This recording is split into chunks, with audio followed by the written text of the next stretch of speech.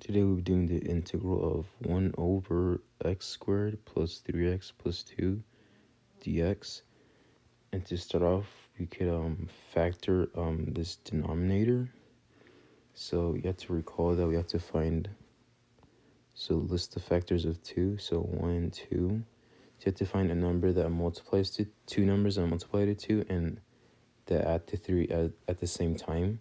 So 1 times 2 that multiplies to 2, and 1 plus 2 adds to 3.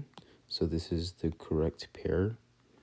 So then, therefore, x squared plus 3x plus 2 can factor into x plus 1 times x plus 2, and we could use that to our advantage. It's equal to the integral of 1 over x plus 1 times x plus 2 dx. And now we could incorporate a technique called partial fractions.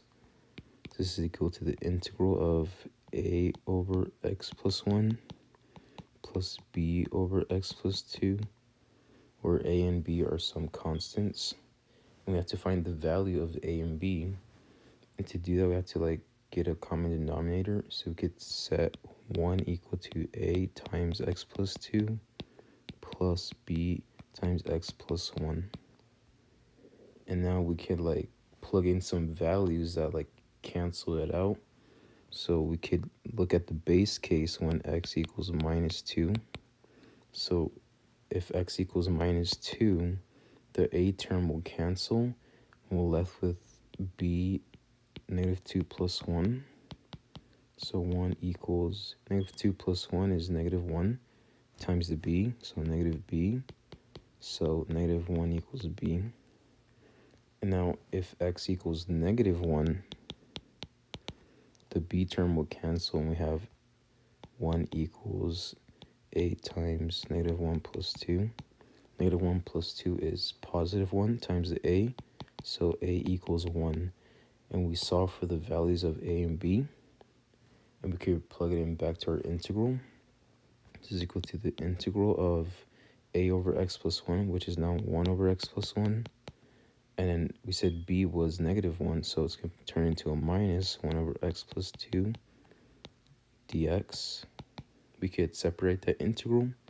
This is the integral of 1 over x plus 1 dx minus the integral of 1 over x plus 2 dx. And now you could notice we could use the log rule, which is equal to the natural log of x plus 1 minus the natural log of x plus 2 plus c.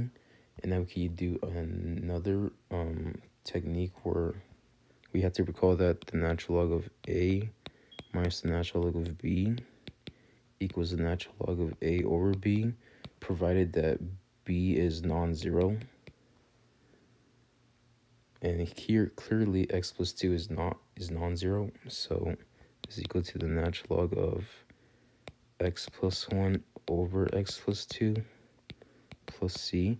And we could get rid of the absolute value signs because it will always be positive. So you have the natural log of x plus 1 over x plus 2 plus c. And this is the final result. If you want to see more videos like this, make sure to like and subscribe. And I'll see you in the next video.